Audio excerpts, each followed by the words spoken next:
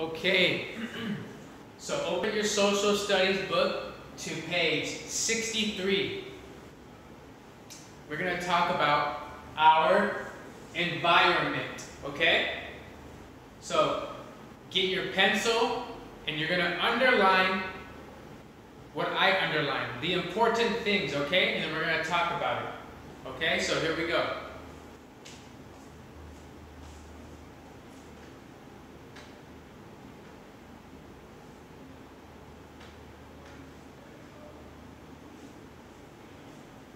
So, what is our environment?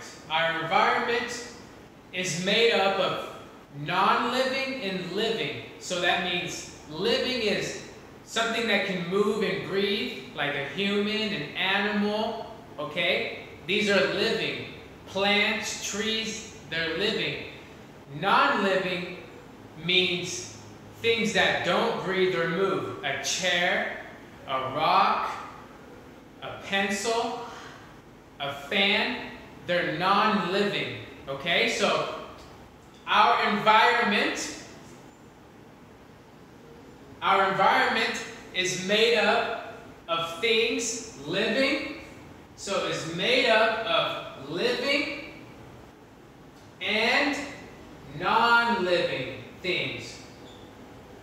So if you look around your home, your school, outside, you see different things. You see people, they are living. You see the dog, he is living. You see the tree, that is living. At school, you look around, you see your desk, that is non-living. You see the marker, that is non-living.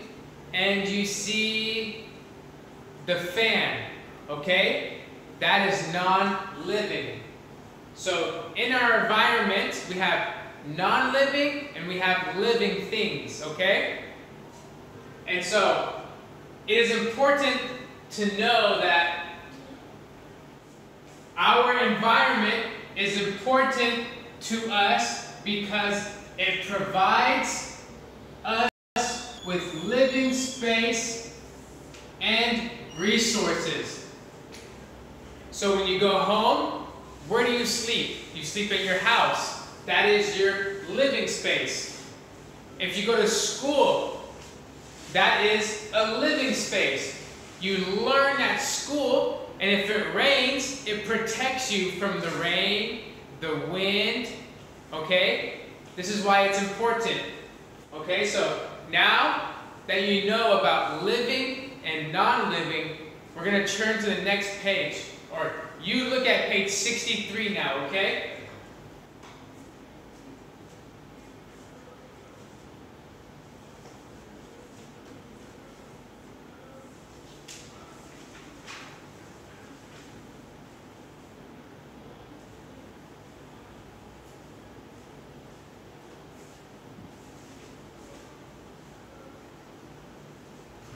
And you can always stop the video so you can underline what I underline. If I'm moving too fast, you can pause. You can stop the video so you can see, okay? So, what is the meaning of environment? When we're outdoors, that's environment. When we're inside the school, that's an environment. An environment is different places that surround you. Your home is an environment. The big sea, that's an environment. So, when we are outdoors, we can see many things around us. Houses, the street, the cars, the trees, and the river, okay? So, when we're walking outside, this is our environment. Oh, I can see the car, I can see the tree, I can see the street. These are all part of the environment, okay? So, when we're outside, what do we see? When we are outdoors, what do we see? We see houses, streets, trees, cars, and the canals. Okay, so When we are outdoors, we can see many things.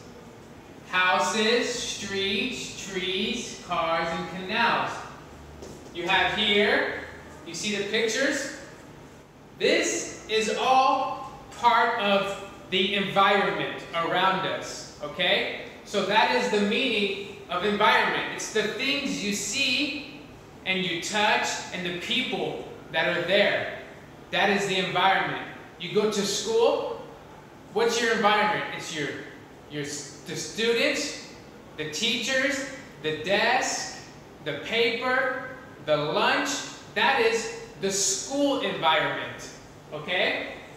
So get this, you can pause it and copy. Now I'm going to move on.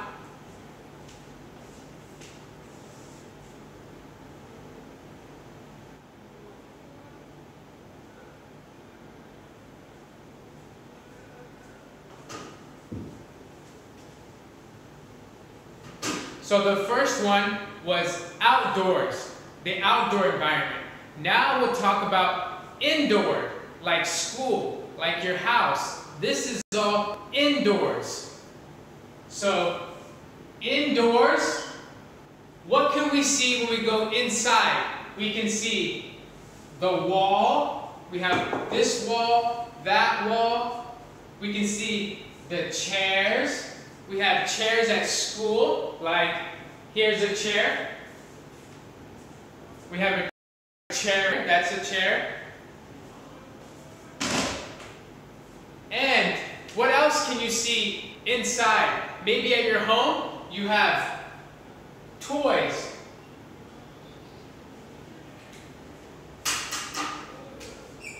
So, remember, outside, we see the car, the tree, the streets. Inside, what do you see? Walls, chairs, and maybe toys. So, there's two kinds of environments. Outside and inside.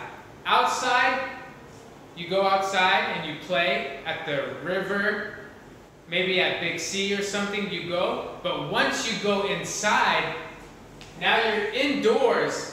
You're inside Big C. You're inside the school. You're inside your home. That is indoors, okay? Indoors, we see the walls, the chairs, the toys, and maybe something else. The TV, a fan.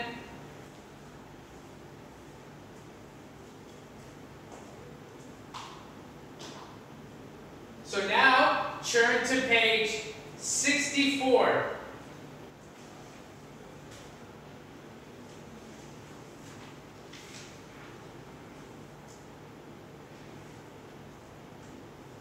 This is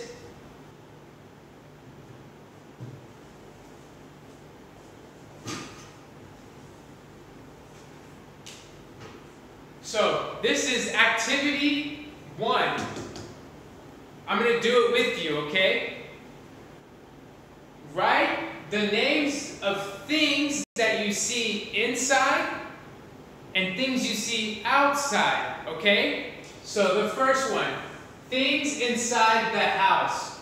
What do you see inside the house? In my house, I see a TV. I see the bed. That's a good one.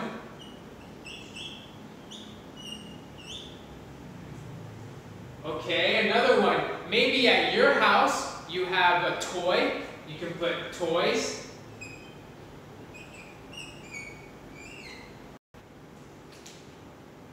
Now, I'll let you do 2 more by yourself, okay? You can write 2 things you can see inside the house.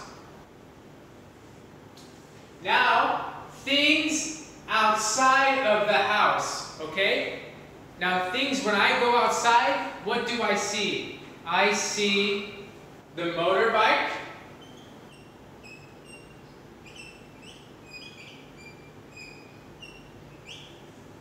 I see, what else do I see? I see the market.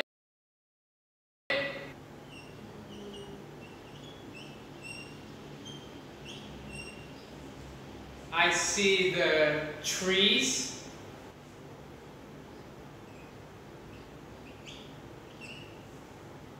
Now you write two things, two more. What else do you see outside? Okay, so you have to write two more things you see inside the house, and then two more things you see outside the house. Okay, so you have to write two more for each.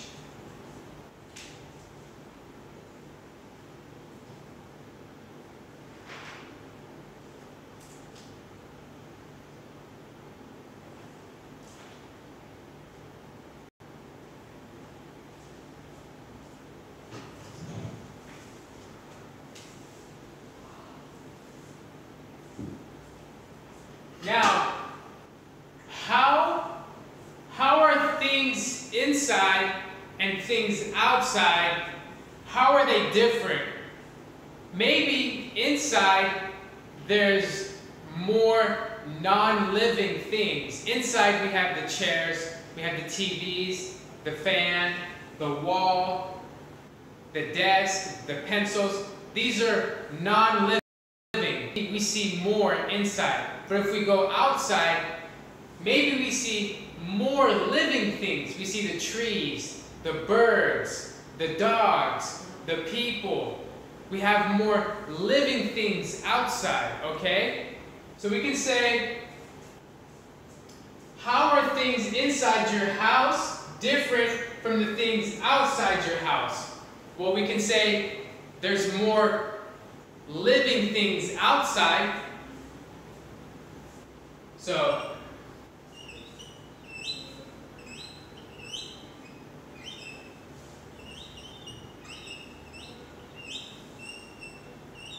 there's more living things.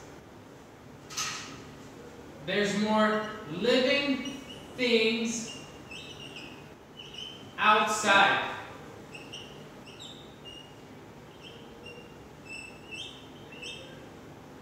Okay, there's more living things outside. What's another thing? How are things inside your house different from outside? Well, let's see. Things are smaller. In my house, they're smaller. Outside, things are big. The tree is big. The car is big. The streets are big. Things are smaller. The TV, the refrigerator, they're not so big. If you go outside, so we can say things are bigger outside. Things are bigger outside.